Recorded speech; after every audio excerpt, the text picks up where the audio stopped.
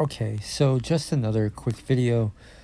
It is December 24th, 2022. So those of you who are righteous, who may catch this video and understand this video, I don't believe the unrighteous and the wicked and the criminals, the polytheists and the sinners will be able to understand this video unless it comes upon them suddenly.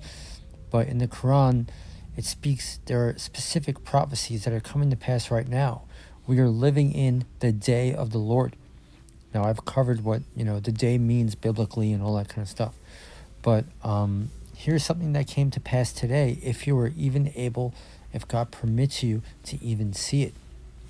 On the day that the hour will be established, the criminals, disbelievers, polytheists, and sinners, etc., will swear that they stayed not but an hour.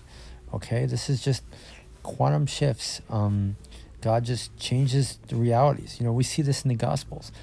Jesus will avenge his elect speedily. The Quran talks about the righteous preaching to the wicked, be aware unless his vengeance comes on you suddenly. And we're seeing that. Who knows what time loops other people are in. We're in the day of the Lord.